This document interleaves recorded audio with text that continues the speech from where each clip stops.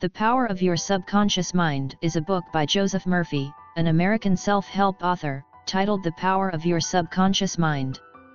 It explores how people's subconscious mind affects our lives and offers ways to harness the power of the subconscious mind to improve your life.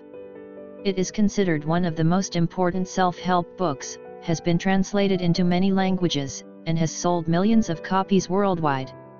Joseph Murphy was born in 1898 in Cork County, Ireland, and grew up in a Jesuit seminary preparing for the priesthood. At the age of 18 or 19, he began to question the traditional Catholic dogma of the Jesuits and decided he wanted to experience life, so he left traditional, closed Ireland for the United States.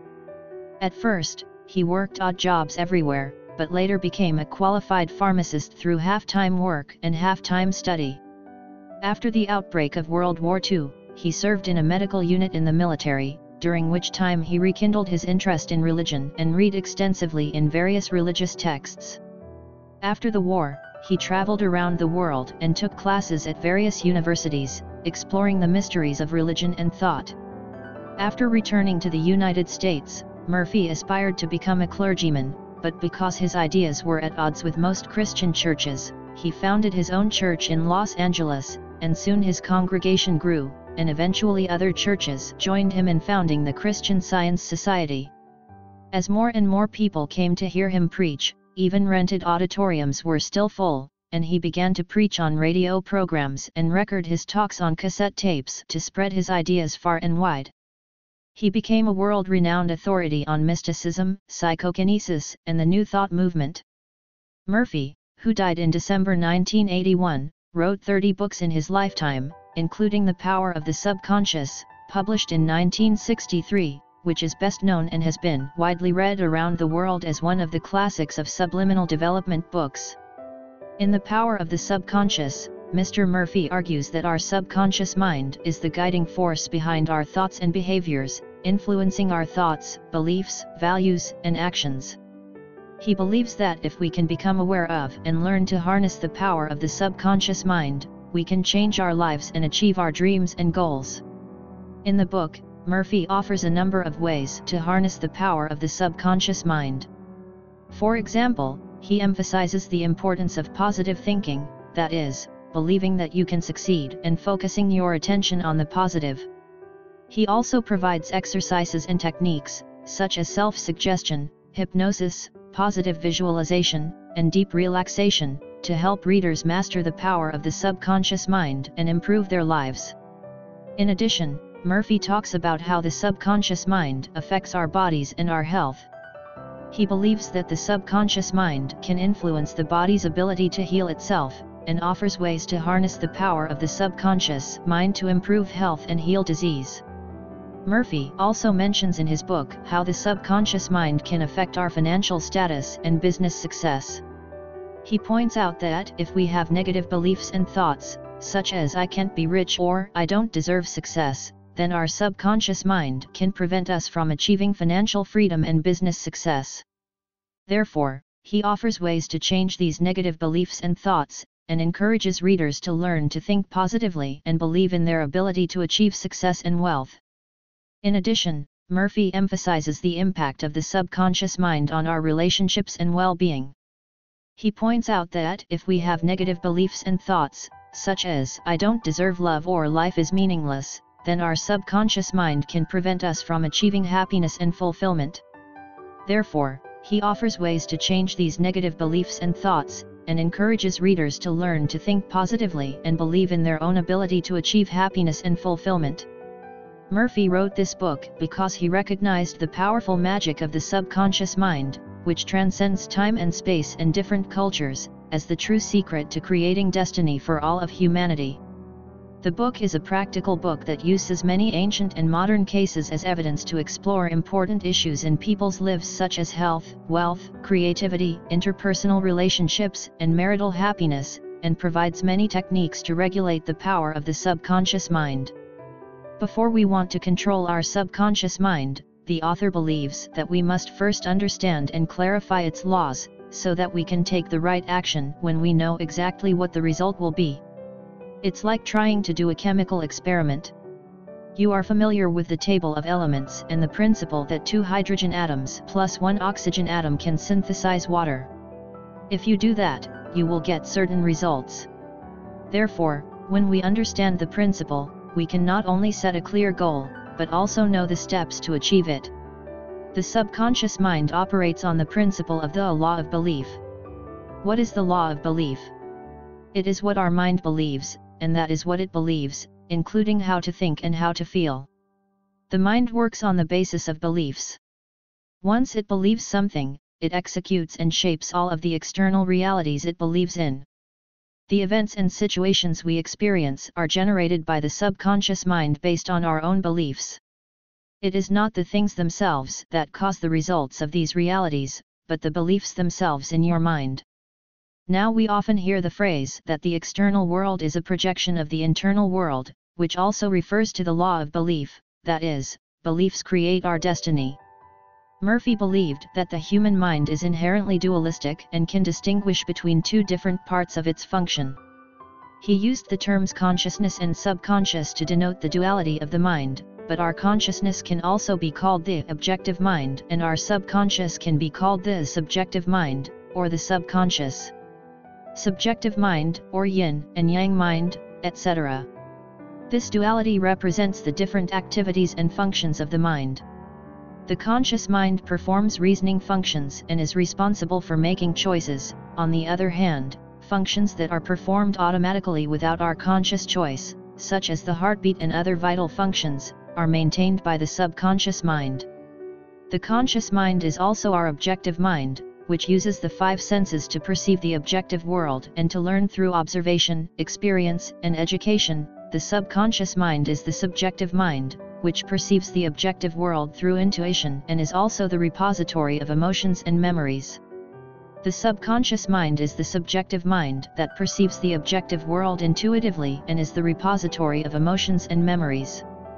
When the 5 objective senses are not functioning, the subconscious mind is at its best, just as it is when we are asleep. When awake, as long as the consciousness is in a numb state, such as when we are drowsy or relaxed, the consciousness is in a low-activity receptive state, i.e., the subconscious state is higher. According to the author, the subconscious mind contains endless ideas, a golden house that is never satisfied, with 100 questions and answers, great wisdom, and infinite love. It is also a dark room that washes away our external reality. The subconscious mind is like a ship that responds to the captain's thoughts, the consciousness, which is governed by it. When the consciousness gives orders in an authoritative, persuasive manner, the subconscious does not question the content of those orders, nor does it distinguish between good and bad, right and wrong. It only believes what the consciousness believes and accepts and begins to carry it out. Therefore, in order to change your world, you must change your mind from the inside out, reorganize your subconscious mind, and give it a new blueprint. In the book, the author gives an example of sorting out the subconscious mind. A famous tenor got stage fright before a performance, so nervous that his vocal cords became paralyzed and he couldn't make a sound. He calmed down, changed his mind, and said out loud to himself, "My little self is trying to kill the big self inside me, get out of the little self, get out. The big me is going to sing." His subconscious mind reacted instantly, and a strong life energy was released from his body, and his vocal cords were no longer paralyzed. He stood on the stage and gave a wonderful performance. The author says that when we have irrational emotions in our hearts, we can firmly give orders and say to ourselves, "Don't be agitated, calm down, I want to be in charge. You must listen to me and do as I say." Then we use an authoritative posture to sort out our deep inner self, and our mind is instantly stabilized. The techniques described here are geared toward control of physical reactions and emotions, which happen to be in the realm of the subconscious. One of the main points of subconscious control techniques is to avoid conscious resistance. Ever seen a stage hypnosis show? In stage hypnosis shows, it is common to see the hypnotist giving exaggerated instructions to a specific audience member who actually follows the instructions, such as asking the audience member to forget his or her name, or to change his or her name, or sometimes to order the person. The body will produce specific responses, such as stiffness, hot and cold, and may also change the person into an animal, a celebrity, or even a fairy. The stage hypnotist actually selects the person to be hypnotized conditionally. Basically, those who are selected are those who are tested by the hypnotist on the spot and judged to be able to accept hypnotic suggestion quickly by the subconscious mind. We are most likely to succeed when we are in control of our subconscious mind and when the subconscious mind is receptive to suggestion. When we are drowsy and relaxed, the subconscious mind is in a state of higher tension than the conscious mind. Therefore, for those who are prone to recurring negative thoughts in the conscious mind, it is best to use the heightened state of the subconscious mind to give way to their desired beliefs. In this regard, the authors suggest 3 methods. One is to repeat the suggestion before going to bed, because the subconscious mind works 24 hours a day, and the suggestion before going to bed can help the subconscious mind to continue to carry out our desired beliefs without interference during sleep. Second, use relaxation techniques to calm your mind and body during waking hours so that your mind is in a state of submission and receptivity to self-cueing. Third, make prayer a daily habit. The author believes that prayer, especially prayer of thanksgiving, can reconcile the duality of thought and lead both to a specific, consistent goal. The intention of prayer is the power of action, and the subconscious is the countervailing force, the faith that will respond to prayer. Gratitude is the mood in which we feel the richness of the universe. This emotionally and physically charged belief is the most intimate way for the subconscious to receive. Therefore, when we convey a suggestion, we can visually imagine as many things and emotions as we want, and send a sincere blessing as if it had really happened, and the subconscious mind will see it as real and continue to perform it.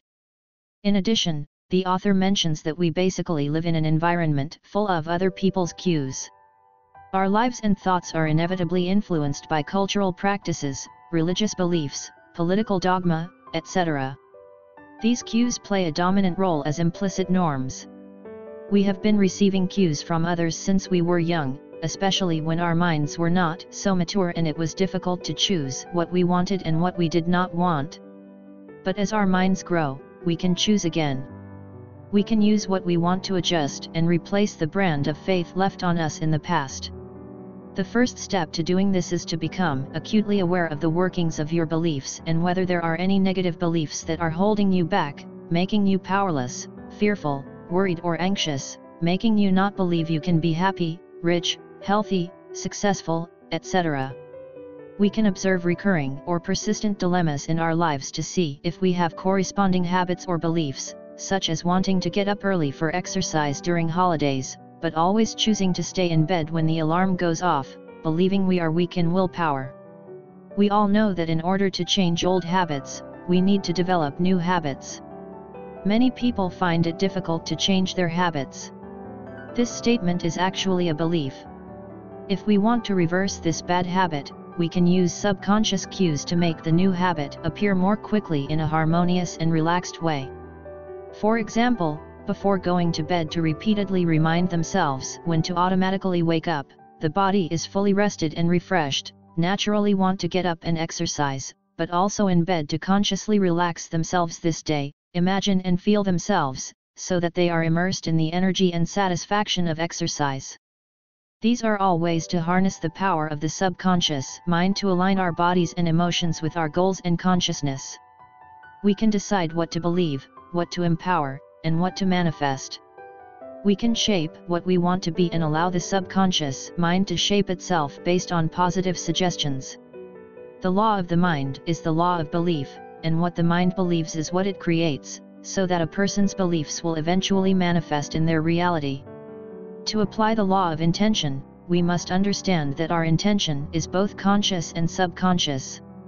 The conscious mind can control and select good, beneficial beliefs, so that the subconscious mind accepts the beliefs and immediately implements the content of the beliefs, further creating the corresponding reality. Through the construction of beliefs and subconscious cues, we can reconstruct ourselves and our destiny. There is a very good line in the book that says, "Change your thoughts, and you change your destiny." Overall, The Power of the Subconscious is a valuable self-help book that offers many practical ways and techniques to use the power of the subconscious mind to improve your life. If you are interested in self-growth, self-discovery, and spiritual growth, then this is a book worth reading.